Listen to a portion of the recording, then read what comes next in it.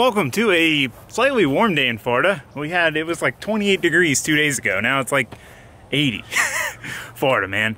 So, what we're doing today is bringing back the LS swapped FC RX7. So if you're unfamiliar with this project, I got this as an unfinished project. It is a 5.3 swap T56 FC RX7. So basically I ended up pulling the motor out to put a better pan on it. Then it wouldn't fit with the new pan, so I modified the engine mounts to make it fit, and we got kind of it up and running and driving. We got a lot of the odds and ends sorted out, but we've still got a good bit to do. We need to work on some suspension stuff, angle mods, getting the interior finished up, getting some of the wiring finished up and cleaned up, and then hopefully go do some proper rips in this thing. So anyway, that's what we're doing today. I'm excited to get this thing back up and running. I want to drive it at the next event. So we got tires, we got wheels, we got everything we need. We just need to get the car ready. Oh, and we need to do a windshield too. Okay, let's see if this thing will start up. It should. I started it up the other day when it was real cold out.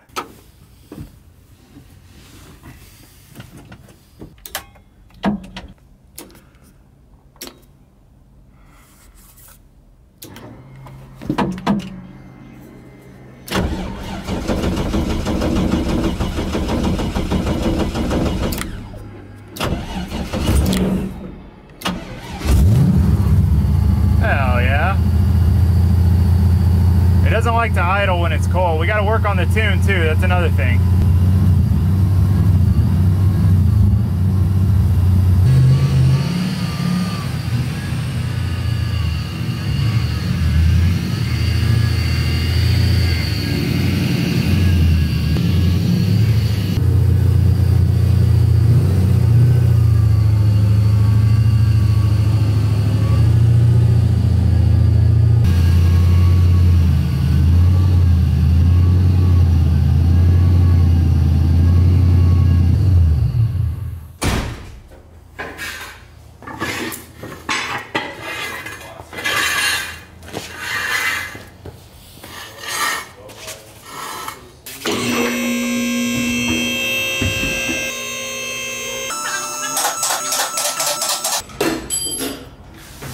First thing we're going to tackle, first and most important, is suspension. So we've got these rear arms here. Let's see if you can see how bad these are. The joints are pretty blown out. The threads are destroyed, so basically they're not doing anything. So the wheel can move like a ton in the wheel well. So I've got a set of adjustable arms to replace those. Got some nice new tie rods, ends to replace the ones that are on the car, because I believe the ones that are on the car are for like an S13 or something. I don't think, they don't look to be right. You can see how they're straight. The other ones arc up to prevent bump steer. So anyway, we're gonna put those on. I've got a set of modded knuckles, but supposedly they don't fit right. So I'm either gonna mod these knuckles or try to see if I can make those work. Not 100% sure there, but that's another thing that really needs to be handled, because that's all the angle we've got right now. And this is a drift car. That is not enough. But before we do any of that, I'm anxious and I want to weigh it. I got these scales the other day on Facebook Marketplace. I weighed my Subaru. I want to weigh this thing. I want to weigh all my cars. So let's weigh it first.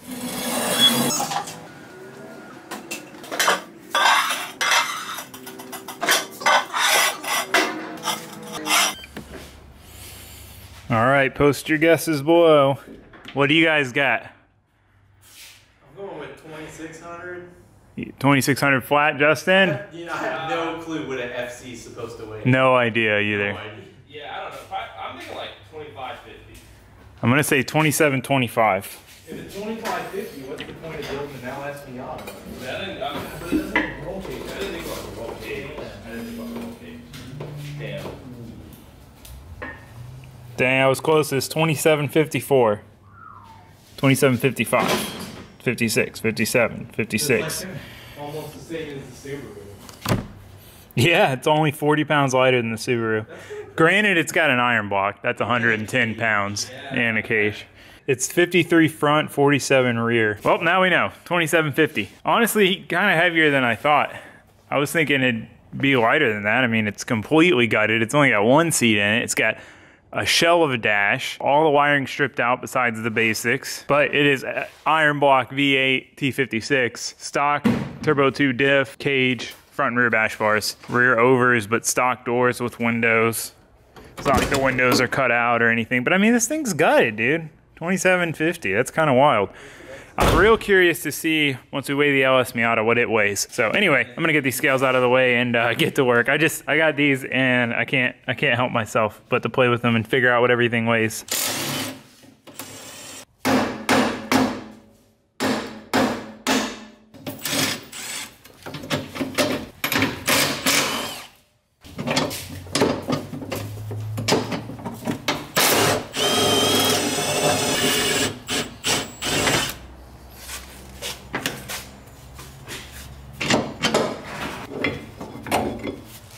One down, one to go. You can see how mint these are.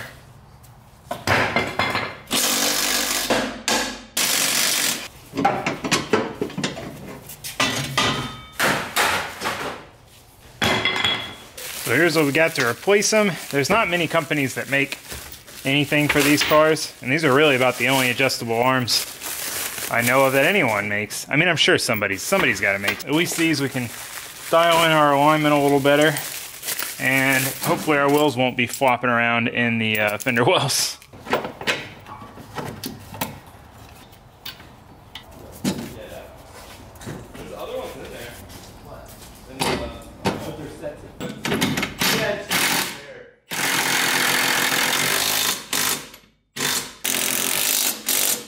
One down, one to go.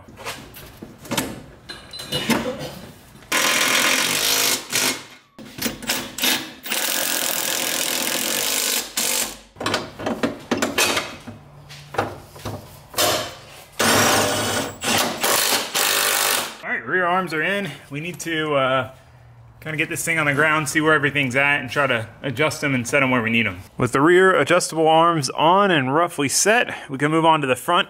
We'll need to align the rear, but I'm gonna do that all at the same time because I'll need to align the front as well. So what we need to do now is start pulling this apart to get our knuckle off so we can modify it. I can't find my modded knuckles, and from what I understand, they don't fit. Yeah, let's get this knuckle off.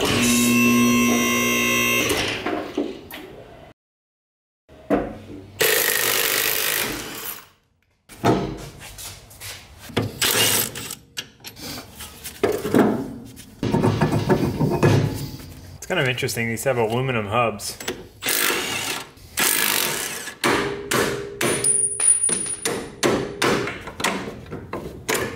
One thing we will need that we don't have is some inner tie rod spacers. Basically what those do is they go between the inner tie rod and the rack and allow the rack to turn further. Ball joint is in dire need of replacement as well.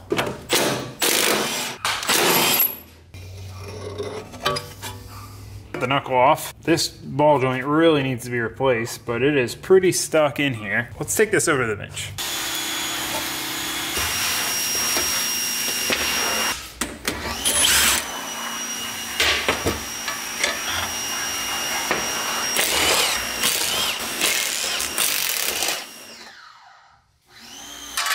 All right, so basically what we're going to be doing is moving this tie rod pickup point closer to the pivot point of the knuckle. What that's going to do is let me see, let me clamp this down, hold on. Okay, basically with the tie rod pickup point out here, let me get a tape measure. I want to do a proper demonstration of this. Okay, so we've got 8 inches to the bandsaw. So if we go 2 inches, we're turned that far. Now, if we move this in here, so we'll go back to straight. So we're at 9 inches because it's further in. We'll go to 11. It's a little tricky. It's not very scientific, but you'll get the idea. You can see that it turns further. Basically, the closer in we are to the pickup point, the further the knuckle is going to turn for a given amount of travel at the tie rod. So the tie rod turns 2 inches here. It's going to be 25 degrees of angle. If it turns 2 inches here, it might be 45, 50, 60 degrees of angle. Obviously, there's ways to calculate that, but we're not going to go that far in depth. Just the general principle. So the tricky part with this knuckle is you can see that the arm angles down and then it angles in. So we're going to have to cut after this angle to maintain this because this is what prevents it from hitting the brake rotor, which is what I think is wrong with those other knuckles. I think they were done straight. Like they cut it off here and then welded it on straight. It'll be a little tricky, but I think we can figure it out.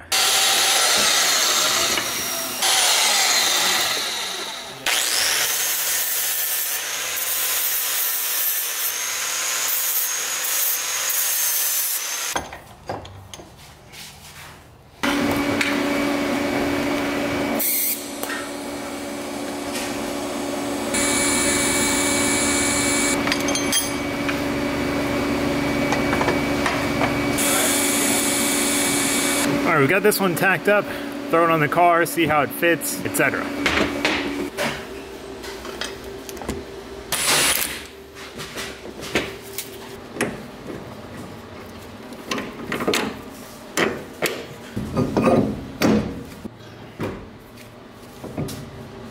All right, so I maintained the factory angle of the pickup point. As you can see, the stock tie rod is angled up to account for that, prevent bump steer. Whatever tie rods these came off of, this inner is different. This one doesn't thread onto it. And then this is flat, obviously. So if we maintain that same kickback, you can see that just at static ride height, this tie rod end is completely maxed out. It can't pivot any further this way. So I think what we're gonna do, since I already have these in here, and it'll make life easier if I do sphericals, because sphericals are gonna be a straight heim with a spherical end. They're not gonna have the kick that this does. Oh, get out of there. Anyway, what I think I'm gonna do is cut this even shorter, keep it angled back, because the reason for the angle back is to prevent the tie rod from hitting the rotor, so that's important. But cut it shorter, keep it kicked back the same amount, and then rotate it flat. So let's try that. All right, now we got some pretty decent angle for just cut knuckles, no tie rod spacers. You can see we're still clear into the rotor. Not bad at all. So I'm gonna go ahead and copy it for the next knuckle. All right, I got both knuckles tacked up and ready to go. I've measured them. We're gonna do a real hot pass, and we're probably gonna do at least one more pass over that and maybe another one over that. Basically as many passes as we can fit. I've grooved them out a bit to get some more penetration with the weld. And yeah, shouldn't be too bad.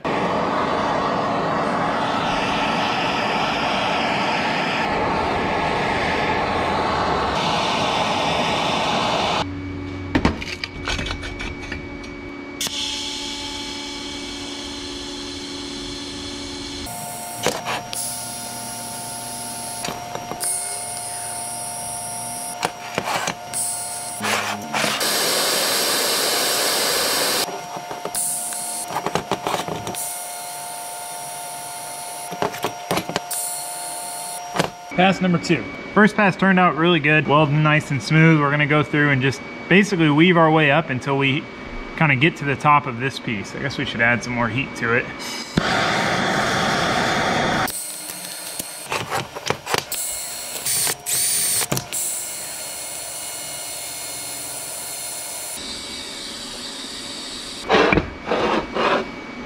Probably do one more pass at least on the top side. There's not really a lot of room to do another pass on the rest of it.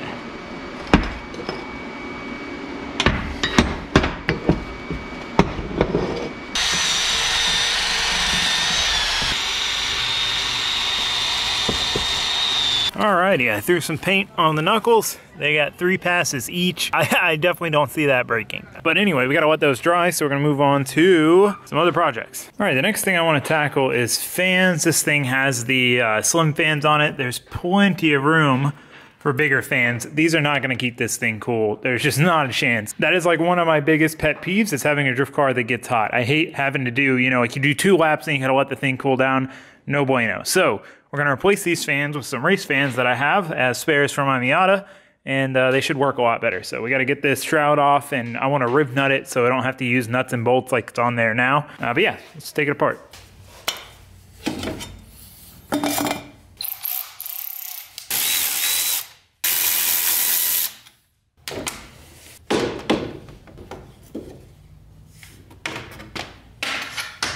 Ta-da!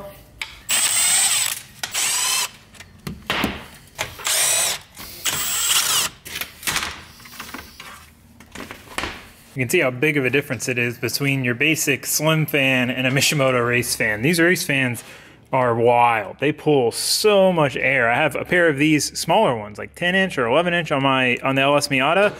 Car never gets hot. It's just based on the design. You look at like the pitch of the blades, how much more aggressive it is on these versus these, and the size of the blades and everything. No matter what, one of these is not gonna pull as much air as one of these. So if you can fit a bigger fan, do it. Lesson of the day.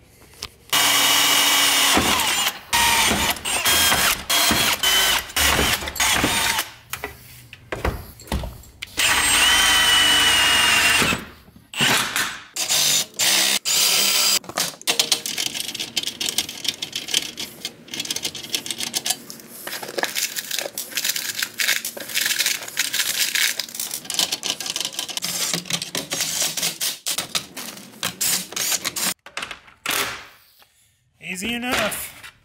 Now we got our fans mounted. Riv nuts. I love using riv nuts on stuff like this because, you know, if I need to pull a fan out, I can leave the shroud in the car and just undo these. I don't have to get back behind here with a wrench. I love riv nuts. Most of you already know that, but riv nuts are my jam. So these fit mint though. Let's get this thing back in the car.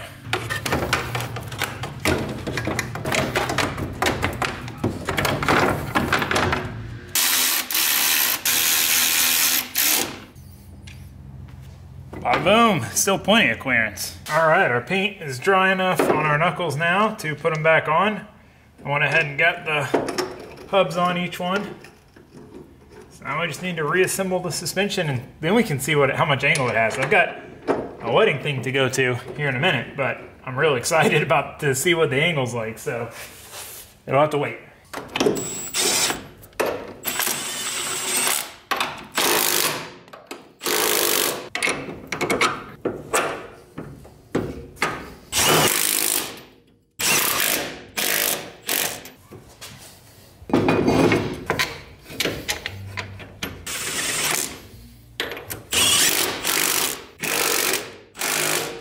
That's one side done. I do need to center the rack though, because if it's offset one way or the other, we'll have more angle on one side than the other. Go ahead and take this off, get the other side thrown on, and then we'll center the rack. I just wanted to make sure that it still fit with the rotor, because that was the problem with the other knuckles. All right, we got the rack centered, we got the tie rods in and adjusted correctly. So the wheels are roughly straight. We'll have to actually align it, but you know, baseline. So now we can put the wheel on and see what kind of angle we have.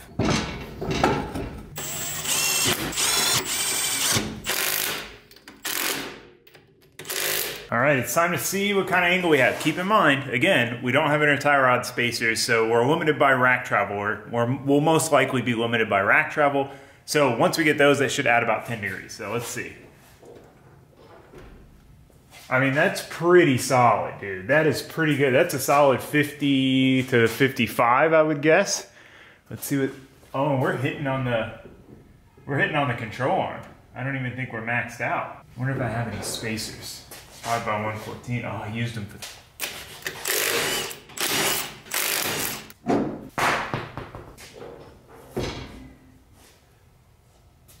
think that's bottomed out. No. Wow. Dang, that's full lock. That's solid. That's super solid. Angle never looks as crazy as it is. I mean, that's a good bit of angle. That might be as much as 60. That's solid. I'm really happy with that. And again, that's no tie rod spacers. So we are gonna need to put some front wheel spacers on because we're hitting on the control arm, and this side, the trailing wheel, I mean, it's clearing, but it's real close to the frame rail there. It'll probably hit it under load. But I mean, look at that. That's super solid.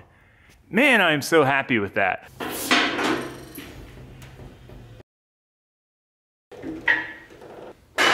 Now I'm in a food coma, but we're gonna get some more work done. But what I wanna do now, I wanna back this thing out of here and try to get the wheels turned fully. So in the air, I could get the tire to hit the control arm. You can see here, I can't muscle the wheel enough to turn it any further than this without the car moving. So we can go outside and use kind of the load of the car turning to get the wheel to go to full angle, see if we're still hitting on the control arm with the car on the ground, and see what the angle looks like. So let's do it.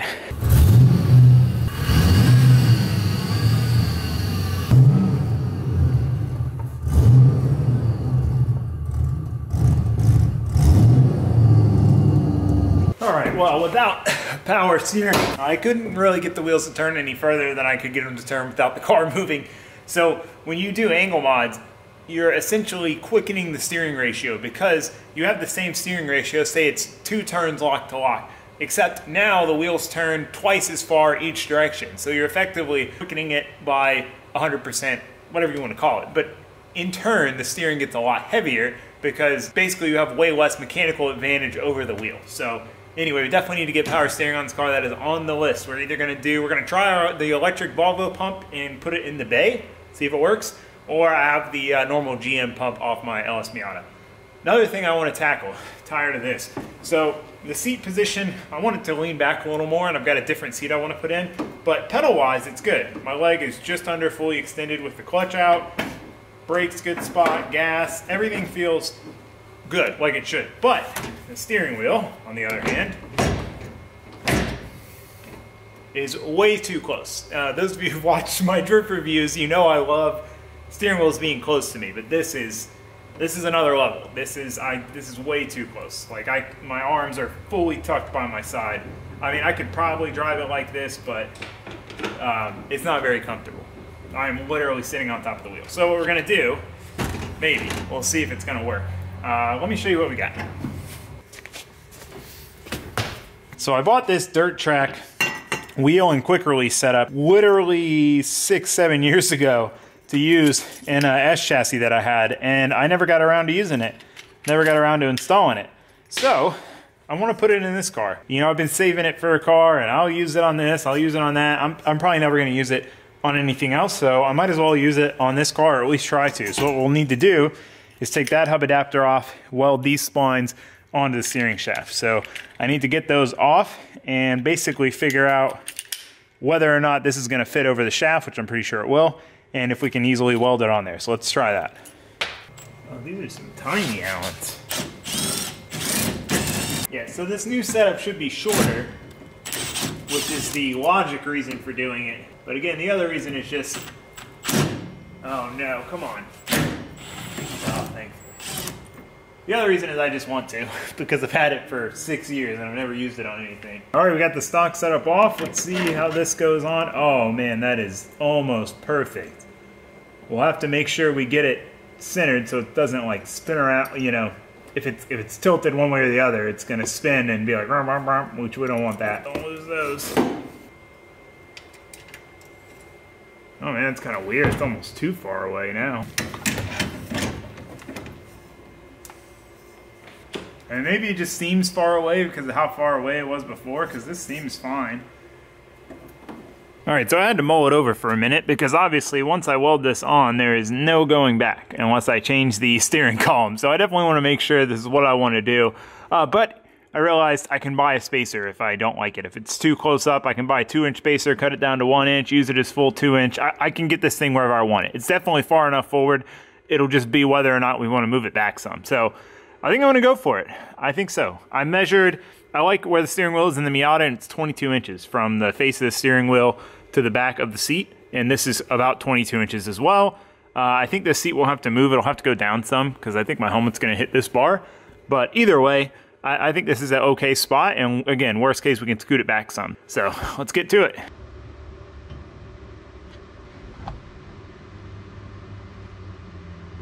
All right, we've got it centered.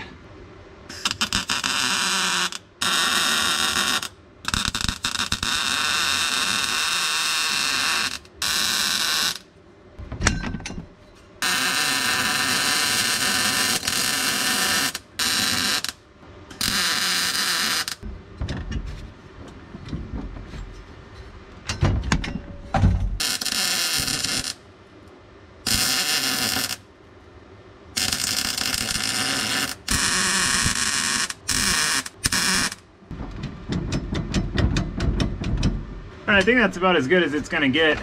It was definitely a little trickier to weld than anticipated because you just can't really get to it because without pulling the shaft out of the housing and then you know where it is, and yeah, anyway, I'm not gonna make excuses, but it was a little tricky, but I think we're good. I don't think we're gonna have any problems with it. All right, steering wheel is in. We got it plug welded in the center here too, and I ground that down so the steering wheel fits good. We don't have any interference there. So I think we're fine. But yeah, it looks good. Like I said, I've always wanted to put this in something, so it's nice to finally have it in something. This car is a hodgepodge of spare parts that I've had. I haven't really bought much for it, just throwing parts that were otherwise unused on it.